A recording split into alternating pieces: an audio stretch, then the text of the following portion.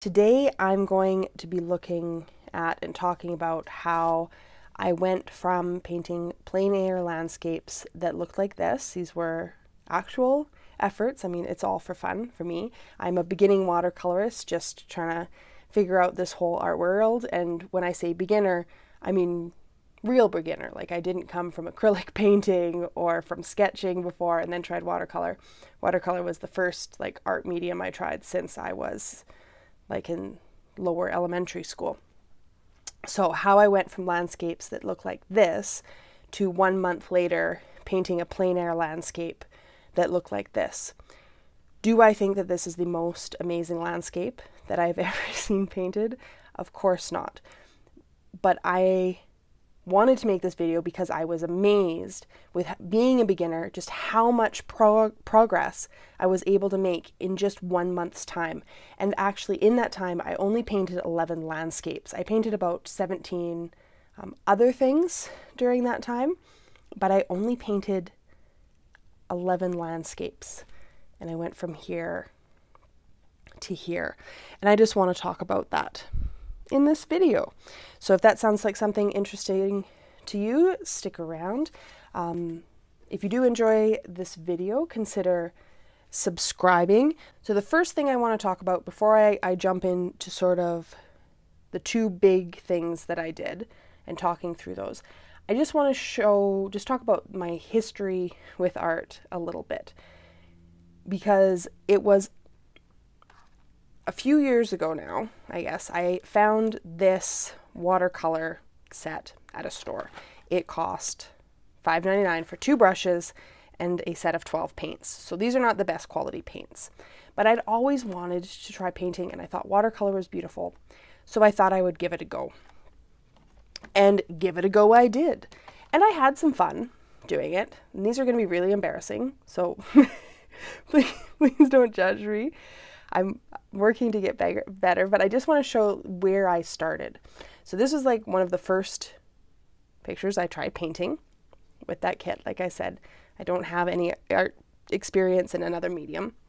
So this was a tutorial that I worked through online. I forget which one it was. This was another tutorial on YouTube that I tried for landscapes, and I painted mostly sort of flowers in between here, but I just wanted to show some of the landscapes. And this was one of the last things that I painted.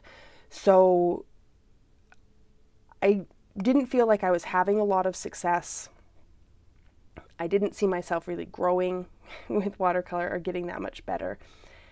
So I sort of decided that because I didn't have the art background, it maybe just wasn't for me, just making images from like a blank piece of paper. I got into like stamping with ink that is insoluble, so you can put water over top of it. So I was doing watercolor over stamps. I was doing some watercoloring in like coloring book pages.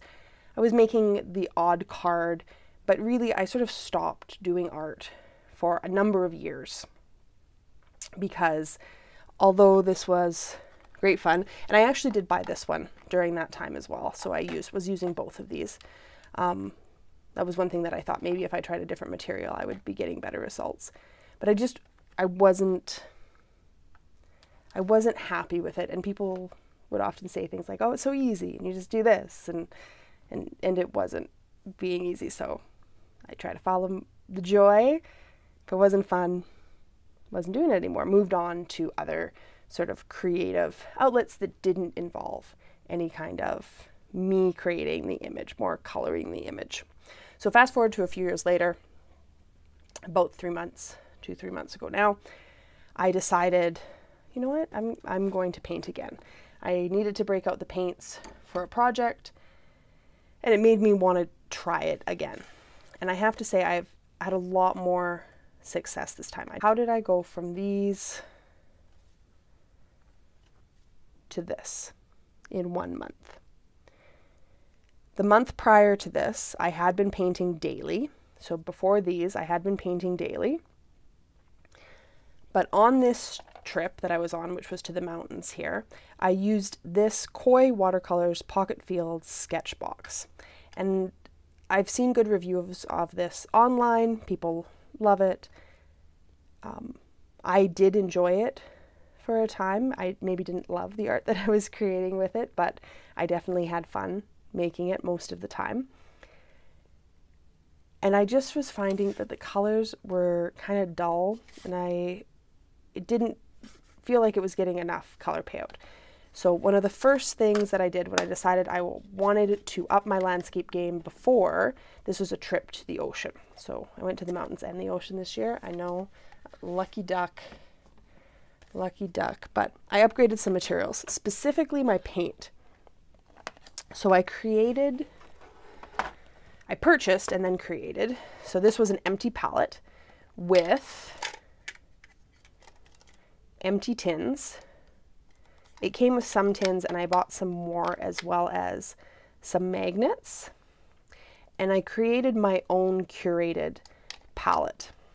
Some of the things that were different in this palette was, one, I went for and bought some of the crazy expensive paint. I just sort of needed to know, you know, like, does it really make that big of a difference?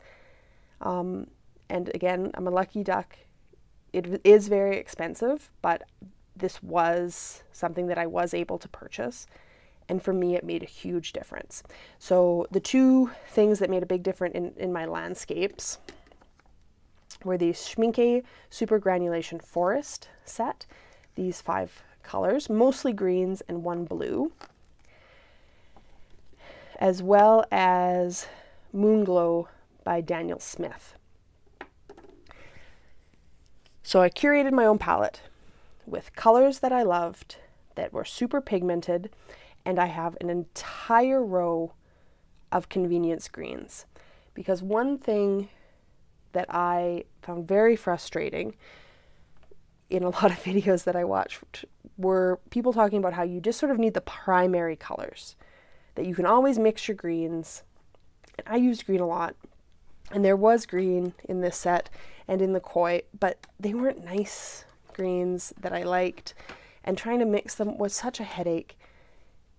And having just beautiful greens that I loved has made a huge difference. So that's one. I got different materials. I got materials that I love to work with, that I think were beautiful colors that have much better color payoff. So that was one. The second thing that I did was a little bit of book learning. So I enjoy going to the library and taking books out of the library. One book that I took out from the public library, I painted these 4 images with. So these were all from, it's called How to Paint Water in Watercolor by John Dowden. I probably took out and looked at least sort of 20 watercolor books, I bet, from the library. And reading through, they would have some like tips and tricks and stuff, but often it was things much more intense than I needed. As someone who was coming from here, the authors were often worried about things that I didn't even know what they were talking about. But in John Dowden's book, there was still some of that, for sure. But he also started the book with 5 sort of mini projects with very step-by-step. Do this, try this color, do this thing, outlined very nicely. I still struggled my way through it, as evidence of these. They're pretty, but things are definitely a little bit off. But I was actually able to complete an image, and I was able to learn so much from each picture that I completed. So I think this is 1, 2, 3, 4 was the order that they were completed in. So that was a huge help.